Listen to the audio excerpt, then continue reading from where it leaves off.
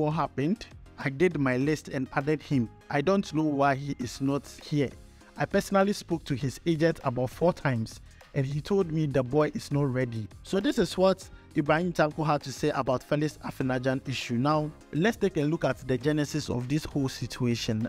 When the Black Meteors squad list was released before they played Algeria in the African Cup of Nations under-23 qualifiers, most people raised the question, where is Felix Afena-Gyan? If he has not been called up to the Blackstars, at least he should be called up to the Black Meteors, because there was the likes of Fatal Ishahaku, Ifriye Banye, and then Ernest Nuama, who were all part of the under-23 squad. So people were calling for Felix Afena-Gyan to be part of the Black Meteors. Not long after, we saw publications and reports all over social media that he had a late call-up.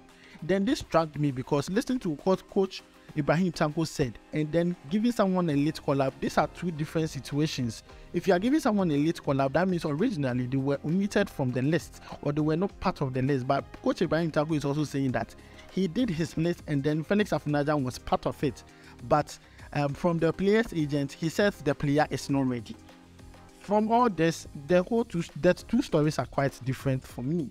But that being said, we have not heard from Felix Afena-Gyan yet, from his camp yet. They have not directly said anything about this whole situation. Most Ghanaians are with the view that Felix Afena-Gyan is unhappy because he has been left out of the Blackstar squad, which I think is normal because, first of all, you don't get playing time in your club level.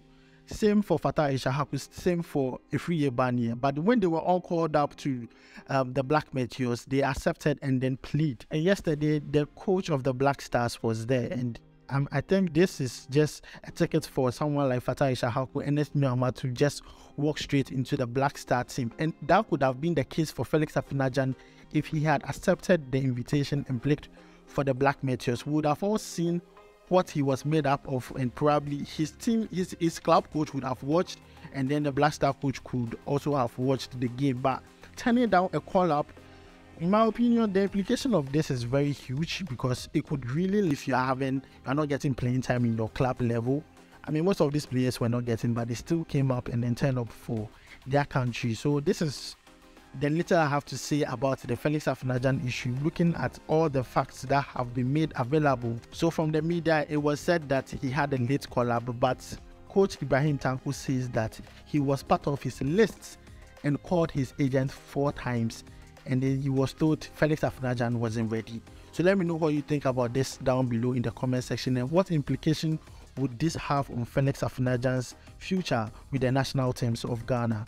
Thanks for joining me. My name is Adam. See you in the next video. Don't forget to like and then subscribe. Charlie, we go vibe in the next video. So guys, that's all we have for you from the world of sports on Sports Corner GH. Don't forget to like this video for the algorithm so that other people can see this video. Also subscribe and turn on notification to this channel so that you can be the first person to get any news once it's dropped on this channel. My name is Adam. Charlie, we go vibe.